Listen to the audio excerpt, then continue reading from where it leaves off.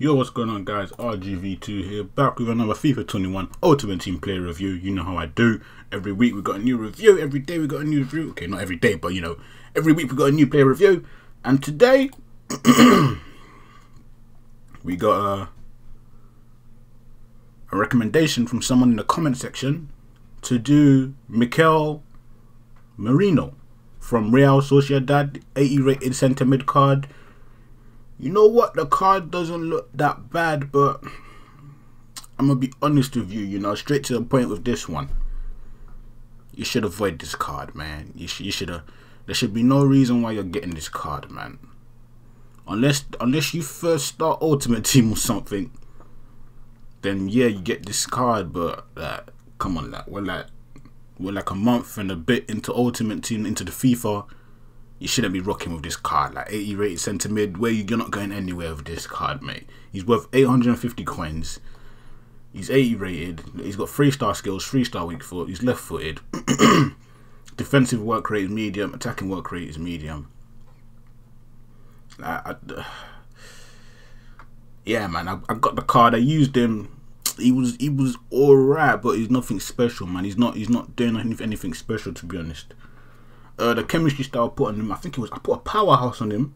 Like Footbin told me that putting the powerhouse changes him into an 87 rated centre mid. I said yeah, and you know what I'm saying. It did make his stats look good. It did make his stats look good because it gave him 85 defending and 87 passing, and that's kind of decent, man. Imagine him in Cam with that stats, or him in CDM with that stats. You know, it's kind of decent. Anyways, yeah, let's go over his stats anyways, without the chemistry style.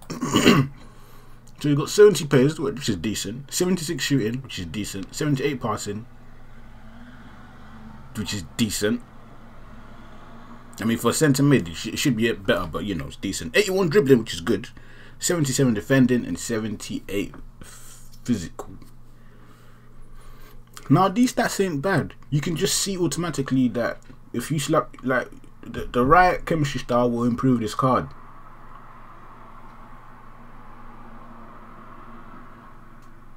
You know what I'm saying? The right chemistry style, you can improve this card. Footbin says that the top 3 chemistry styles for this card are Shadow, Catalyst, and Anchor. But you know how Footbin is, man. Them man just love off the Shadow. Like, I don't know what's so special about the Shadow. It just ups the pace and defending. It's not that good. But yeah, for me, I think it's powerhouse, man. That 87 passing and the 85 defending, that's what you need. But anyways, yeah, 70 pace, 69 acceleration, 71 passing. I mean, that's sprint speed. But that's decent, man. That's decent. Shooting 76, you know, his position is 78, finishing 77. You know what I'm saying? This guy is decent. You know what I'm saying? It's decent. It's decent. Shot power 82, long shot 76, volleys 58, and penalties 58. Passing is 78. You know, he's got the 73 crossing. Free kick accuracy 69, short passing is 81, long passing 78, curve 75. He's dribbling 81, you know what I'm saying? It's kind of good. Agility 76, balance is 74, reactions 82, ball control 82, dribbling 83, composure 80. Defending 77, you know, he's got 83 interceptions, 75 heading accuracy, 73 defensive awareness, 80 standing tackles, and 73 sliding tackles.